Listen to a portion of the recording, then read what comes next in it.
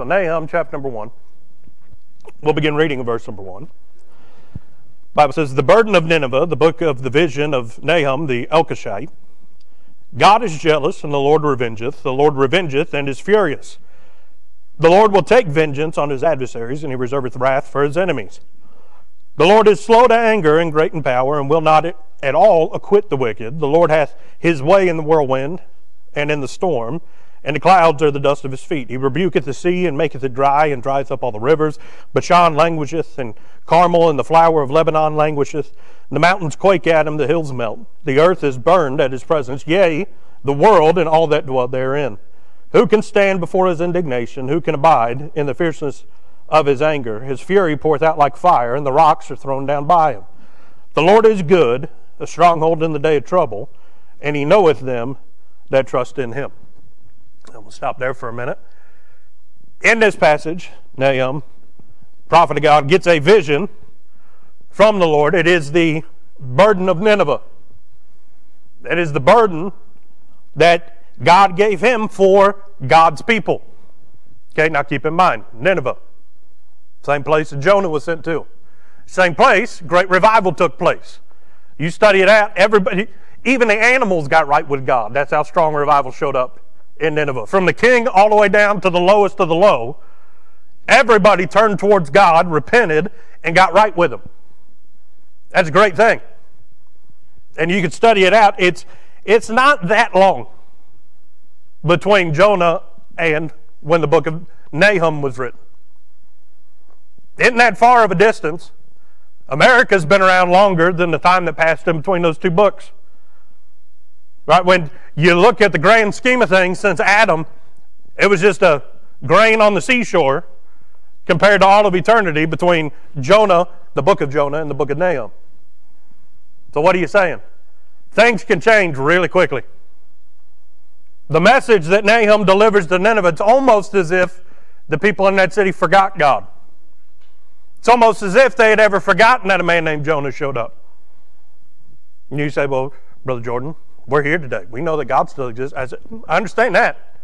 But collectively as a nation, it's almost as if America's forgotten that God exists.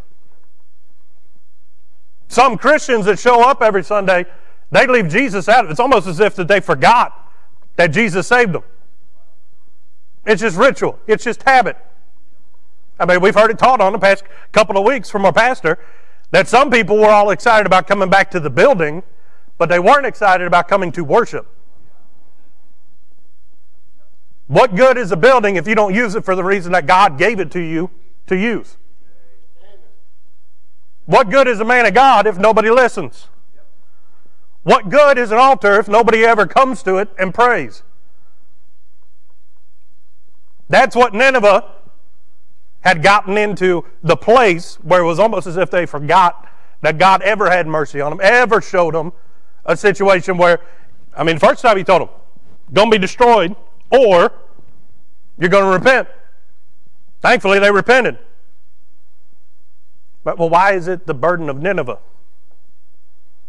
Why is it the burden of those? Because it wasn't just Nineveh. Nineveh, the burden of Nineveh, the book of the vision of Nahum the Elkoshite, all of Israel had gotten to the point where Nineveh was the first time.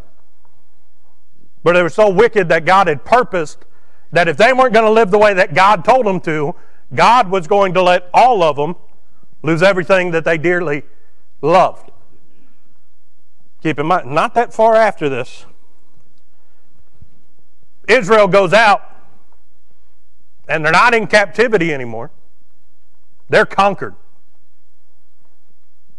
Okay, I mean, here, look with me in verse number 9. What do you imagine against the Lord? He will make an utter end. Affliction shall not rise up the second time. If you study out the Old Testament, God's people, Israel, after he changed Jacob's name from Israel, his 12 sons, they went into Egypt in a time of a famine. And Joseph had been made second in command to all of Egypt. He had been warned of the famine by God. He had saved up stores. And Israel dwelled in the land of Egypt for a very long time. They became a great nation. Egypt forgot Joseph and how God had used Joseph, and turned them into slaves. Took away all that the former Pharaoh had given to them and put them in affliction. Why? Because while Israel was in Egypt, Israel forgot God. And then, after some 400 years or so, they turned back towards God because of the affliction that God had delivered on them. And then God restored them. Then after 40 years in the wilderness, because some of them were still so stubborn that they wouldn't turn towards God. After that lot had died off and a generation had passed through the wilderness, then the promised land was delivered and God made them a nation.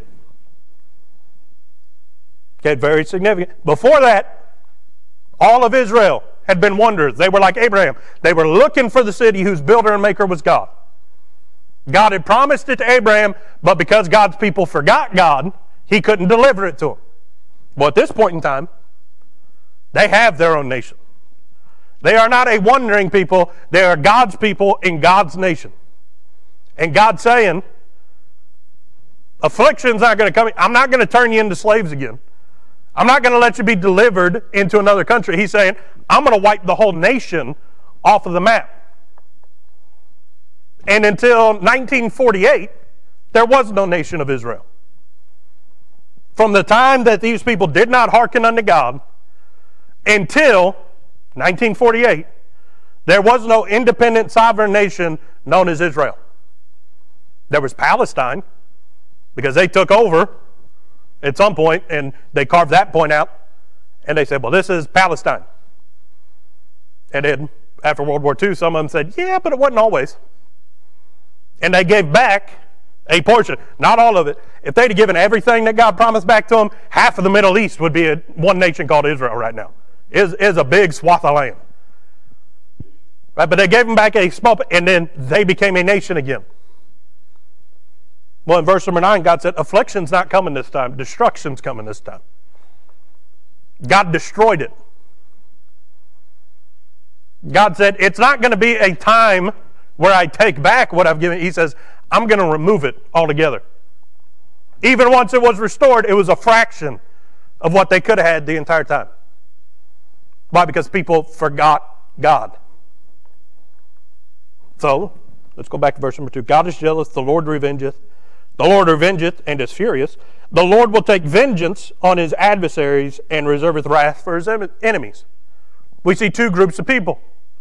Adversaries and enemies. Two different words because God meant two different things. They are not the same. An enemy is someone that is opposed to you. They stand for everything that you do not stand for. They fight against you. There is an activeness to an enemy. An enemy does not sit idly by and let you do whatever you want to do. An enemy is always trying to stop you. I almost said anemone like I'm in Nemo. Anyway, some of y'all got that. Others, don't worry about it. Well, what's an adversary? An adversary doesn't necessarily hate you, doesn't necessarily care about you, may not even know that you exist. But an adversary pulls against you, makes your life harder. Aside from Sister Billy, I don't know anybody that works at the IRS, but sometimes the IRS is my adversary because they say taxes, and I say, yeah, but I really wish I didn't have to pay them. I'd really like to buy another lightsaber, which I'm not going to do. But, right, crude illustration, but the nail that's in the middle of the road that I drive over and flattens my tire didn't know that I existed. But yet it can be an adversary to it because it's keeping me from going where I want to go. Now I got to change the tire. An adversary may not fight against you, but they do slow you down. They weigh you down. They pull against what it is that you are trying to do. Now, in the eyes of God, those that are the enemies of God are those that are actively trying to squash the people of God, the church of God, the movement of God, trying to change the word of God, trying to prevent people from hearing the truth of God. I dare say that there's very few of those that are saved and on their way to heaven. But there may be many adversaries, blood-washed, born again, sealed with the Holy Spirit, on their way to heaven, but they're pulling against what God wants. What did God say that he would do to his adversaries? Verse number 2. He takes vengeance on his adversaries. He repays. Vengeance is mine, saith the Lord. That's why we ought not judge. That's all in God's hands. But I can judge according to what God tells me to judge, whether it be good or evil, whether I should do it or whether I should not do it. But when it comes to repaying evil, that's not my job. I'm supposed to be loving. I'm supposed to have compassion. I'm supposed to be long-suffering. I'm supposed to leave vengeance to the Lord so that I can focus upon being the Christian that I ought to be. But see, God's going to take vengeance upon his adversaries. Israel, though they were God's chosen people, though they lived in the place that God gave them, though they had everything that they required to live righteously before the Lord, they became the adversary of God. You want to know why? Well, let's continue reading after verse number 9. I got to turn the page. Hang on a second. Look at verse number 13. For now I will break this yoke off from thee, and will burst thy bonds in sunder. And the Lord hath given a commandment concerning thee, that no more of thy name be sown. Out of the house of thy gods will I cut off the graven image and the molten image. I will make thy grave, for thou art vile. Talking to God's people, he's saying, I'm going to cut your name and your seed off because you've turned to the house of the lowercase g gods. Molten images, graven images. They had turned from worshiping the Almighty and instead started worshiping the creation rather than the Creator. And don't look down on these people. Those that came down to Egypt tried to do it just within a couple of days or a couple of hours, seeing that God in a pillar of fire kept Pharaoh's army from getting to them, while a strong wind was blowing so hard that it parted the Red Sea, dried the ground, and made it to where it was solid. They walked across it, then God drowned Pharaoh and all of his army behind them. You know why? Because they got scared. They saw the lightning and the thunder on top of the mountain while Moses was up there receiving the law, and they said, hey, that God talks so loud that it shakes the earth. His very presence is a storm upon the top of the mountain. We don't want anything to do with him. That God scares us. We can't control him. We can't decide what that God wants us to do. At least they had enough sense to realize you can't argue with God. So they decided that they would just ignore God. Came to Aaron and took their earrings out of their ear, which marked them as slaves, broke them off, and said, take the thing that used to keep us in bondage, marked us as a servant, a slave, and make us something that we will become a servant to ourselves.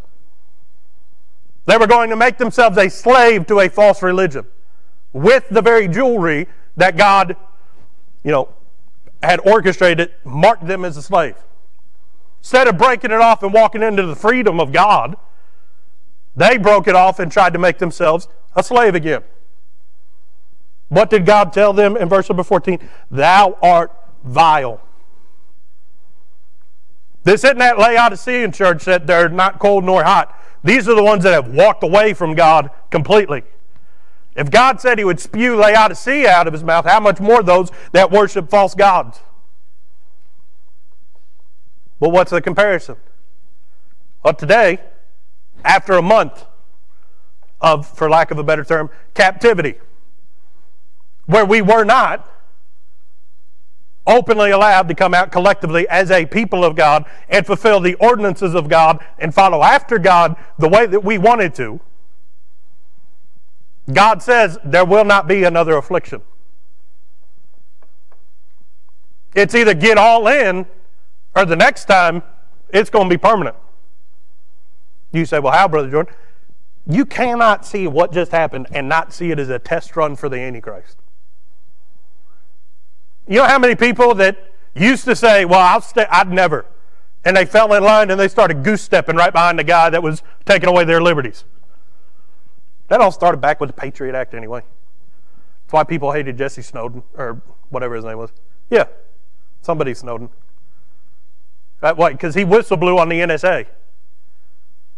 He said, no, the NSA is not just looking for terrorists. They're taking all the photos on your cell phone. They've got a database of every text message that you ever sent. The next thing that they were going to implement, and they still might, there's going to be AI software and security cameras that note whether people are congregating too close together. Then with facial recognition software, they'll mark you. And if you're not wearing a mask, you may receive a fine in the mail. You say, well, that would never happen. It's already in the pipeline. They've already got it in beta testing. It's only by the grace of God that it won't be in effect. What is all of that? Getting us to the point, well, if you don't have a mask on, you can't go in. If you're standing too close together, you're not allowed to be here. It's not a hop, skip, and a jump. It is a very small step to say, well, if you don't have this sign in your right hand or in your forehead, you can't come in. If you don't have a certain RFID chip in your hand, or if you don't have a certain barcode in your forehead, you can't walk in. You can't pay. You can't be a part of us. And they've already shown the masks don't stop you from getting it. It stops you from giving it to somebody else if you already had it, which I think we all did back in either November or February. But anyway, what was it? It was just a little bit of some of those things that we wrestle against. We wrestle not against flesh and blood, but maybe some against some of them principalities or the powers or that spiritual wickedness in high places or the rulers of darkness.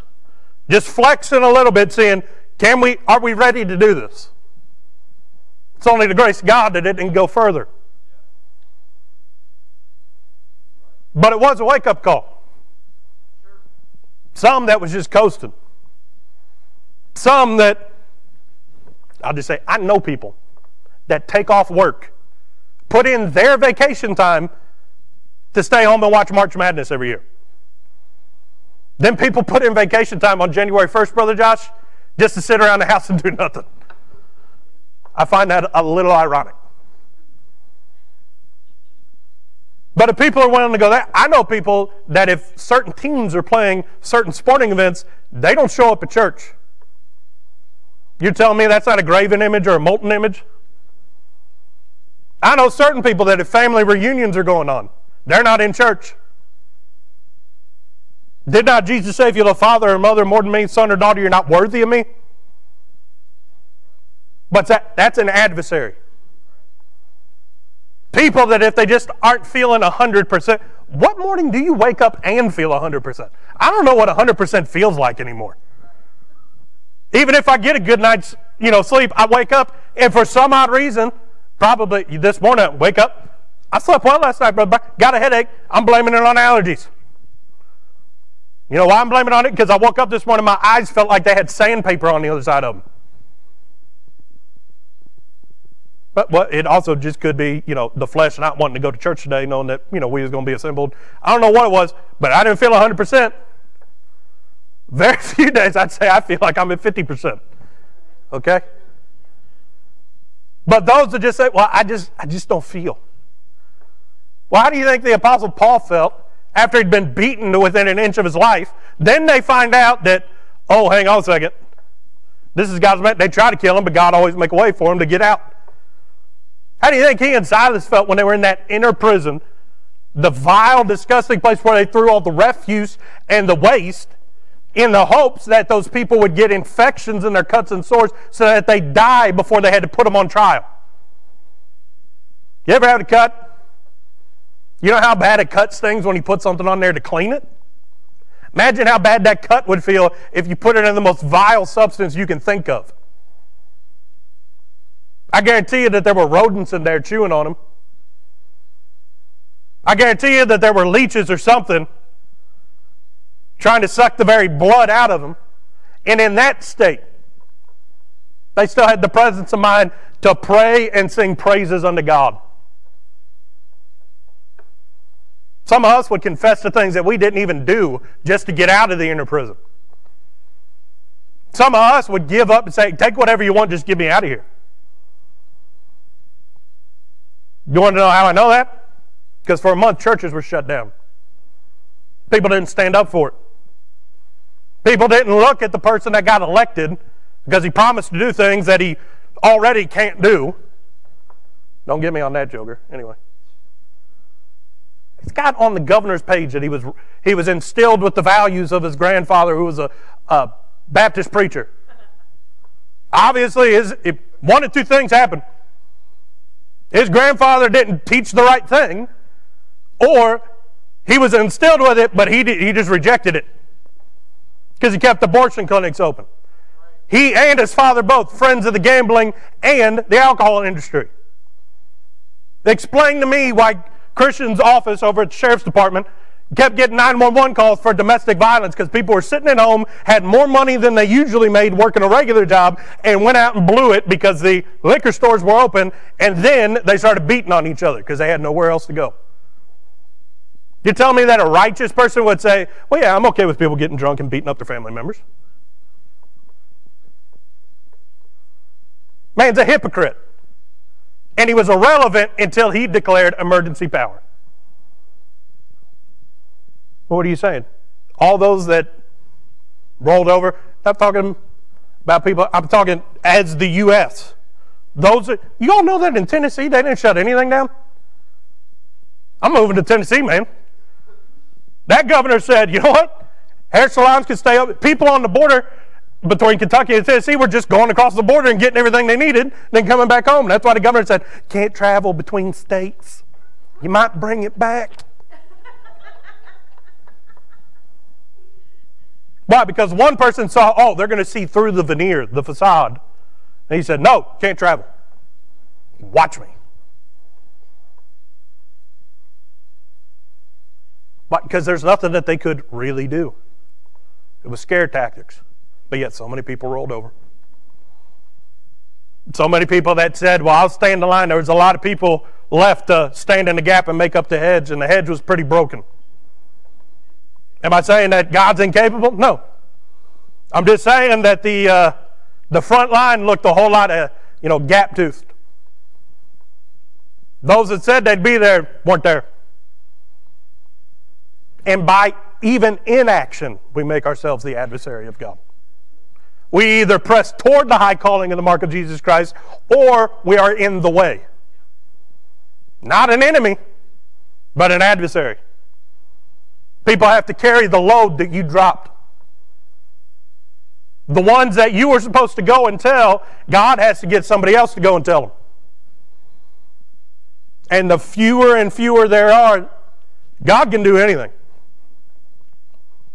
But if those that are not obedient to do what God told them to do, they're the ones that are going to be held responsible.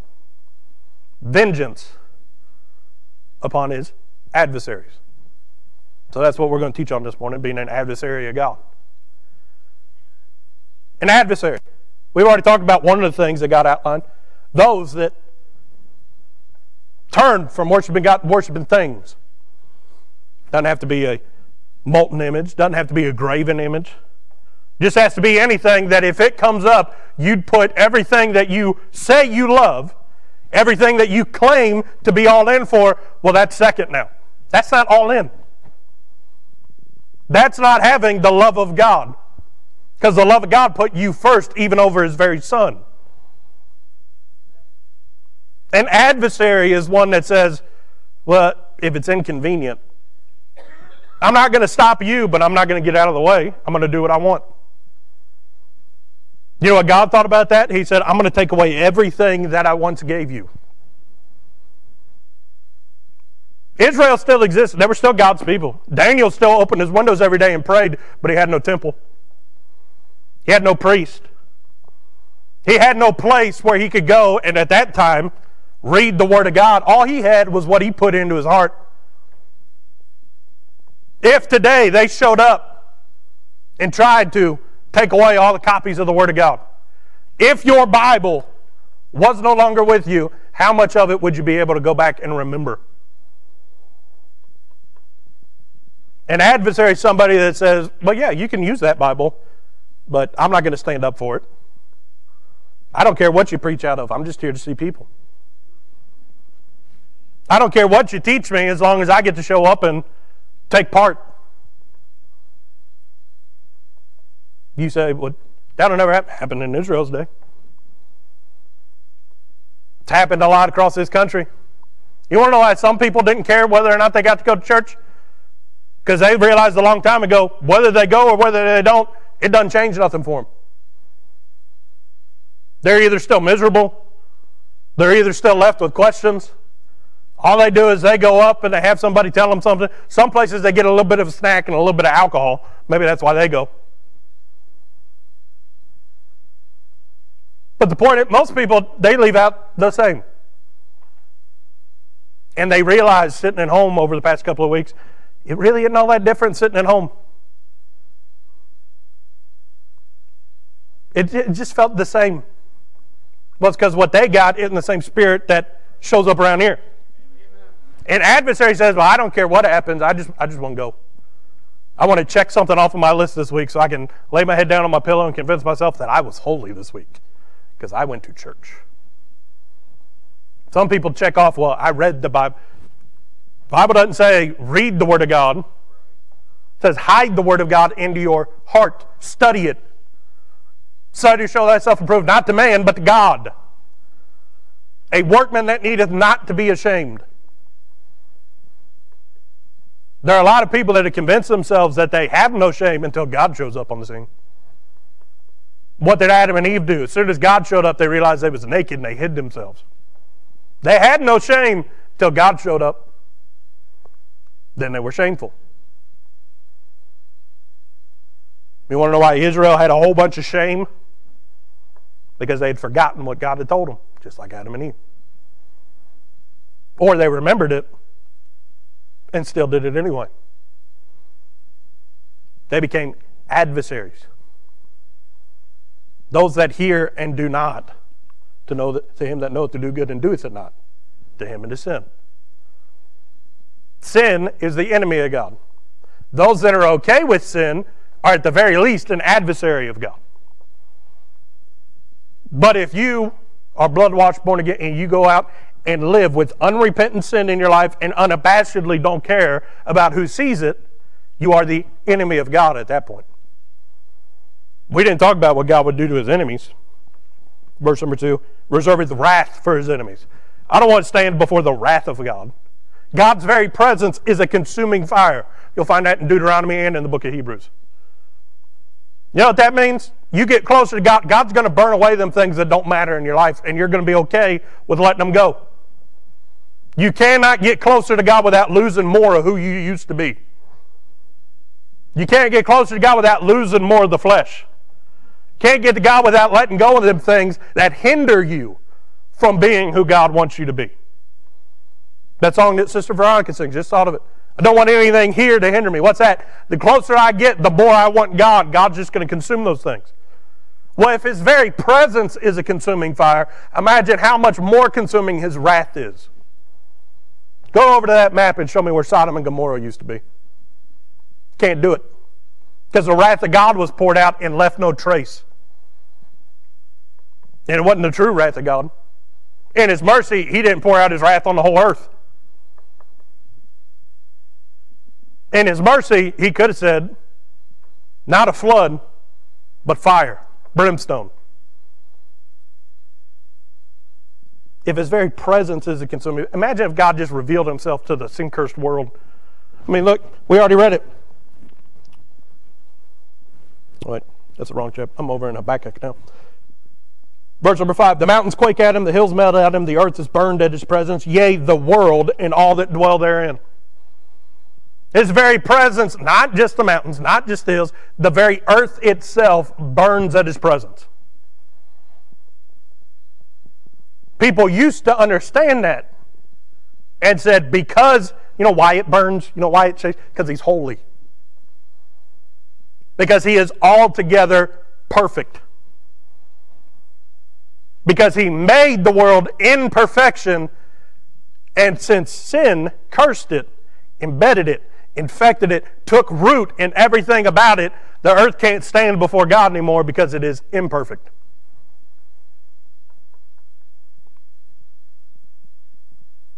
Here on earth, you take something that's pure and you put one drop of something in it.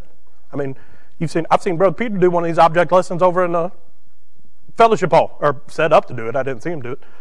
But you can put just a little bit of food coloring into a glass of pure water, but the whole thing's a little bit different. May not be able to tell, but it's not what it used to be. That's how our mind works. But God in His holiness, His perfection, it erases all imperfection. It cannot stand before Him because He's the one that put it together. The creation has no power over the Creator. People used to know that. And they lived according to what God said. But those that are adversaries pick and choose what they can and cannot do. I can't give you chapter and verse on this, but I believe that a lot of them people in Nahum's day were a lot like them Pharisees in Jesus' day, where they said because we dress right, because we talk right, because we give so much money, because we get up and we teach and we proclaim what thus saith the Lord, we are what God wants us to be. And then they could justify the way that they lived the rest of their lives. They broke every law in the book to try Jesus at night and then crucify Him. They hired false witnesses. None of them could agree anyway. All of what the Pharisees did, it was a whited sepulcher. It was a cistern that held no water. Had the appearance of holiness, but there was no holiness. Those are the adversaries of God. They say they do a little, but with the rest of what they do, they try to prevent the things of God from getting, because those people know if God really showed up, they'd have to get right.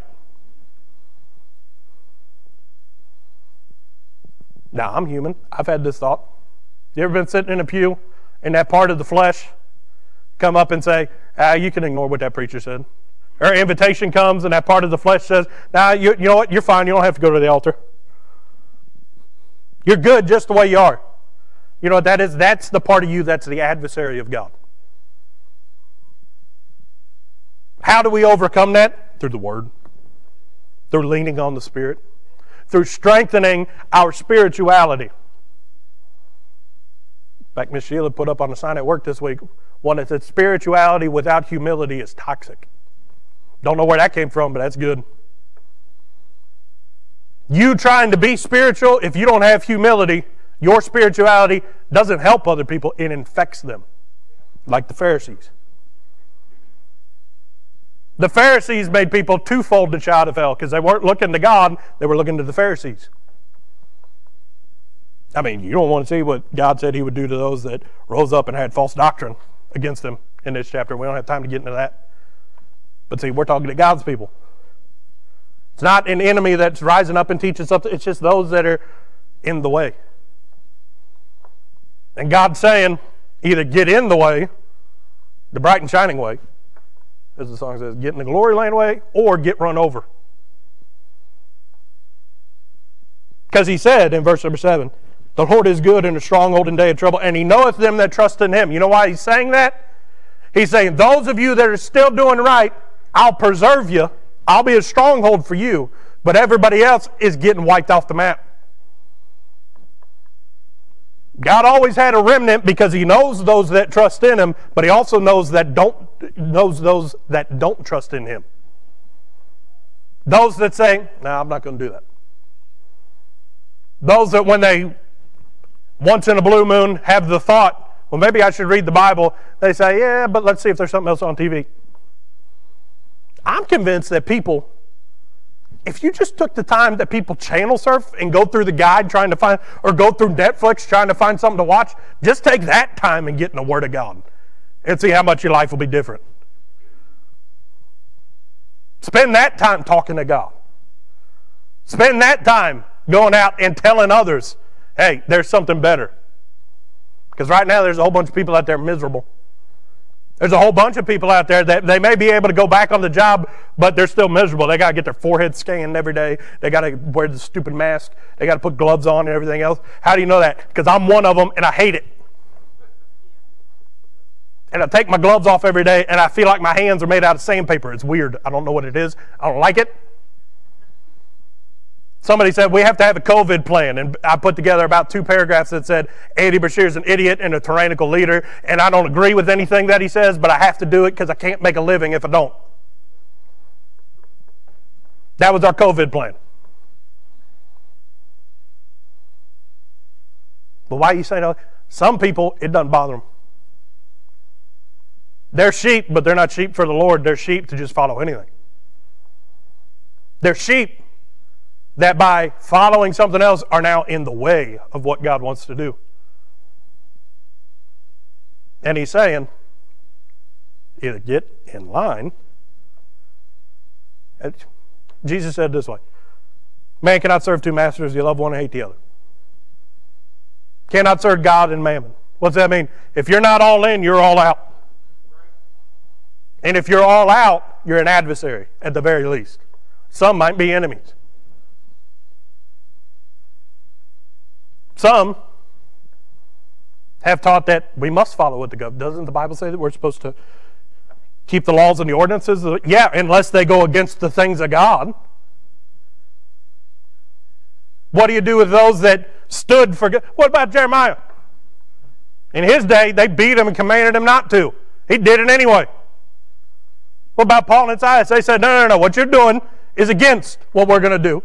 So we're going to beat you and through the law command you to stop doing it.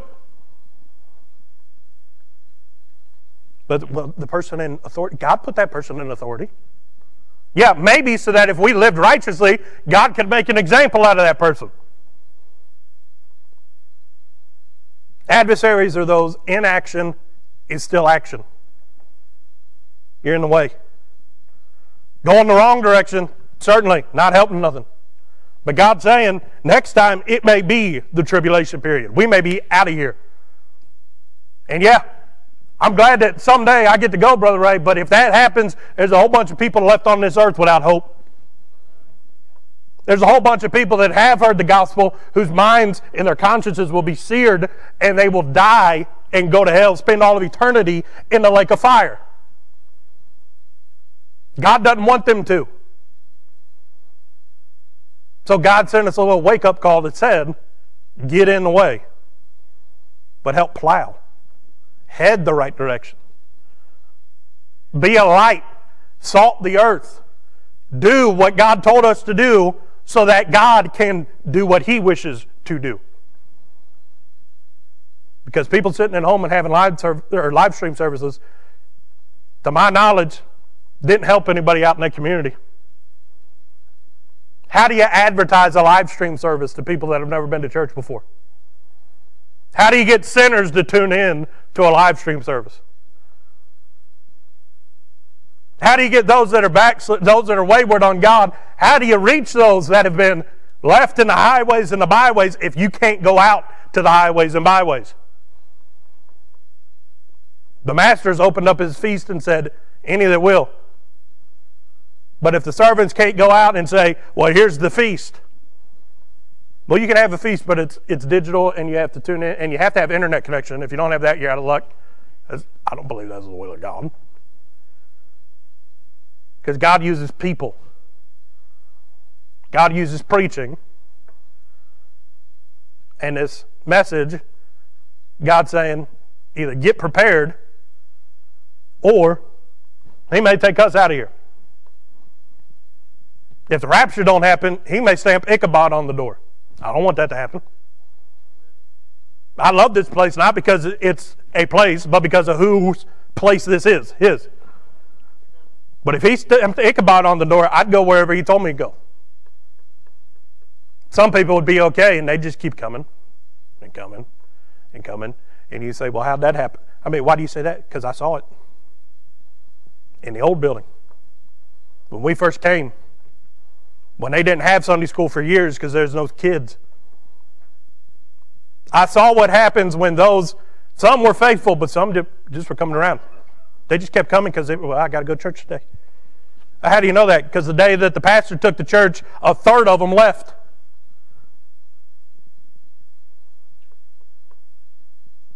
Well, God's saying, captivity, that bit of adversity, that's not coming again. Next time, it'll be cut off for good. I hope that we do what Nineveh did the first time. I hope we do what so many times people have done throughout the Bible, get right with God, and God sent a great revival.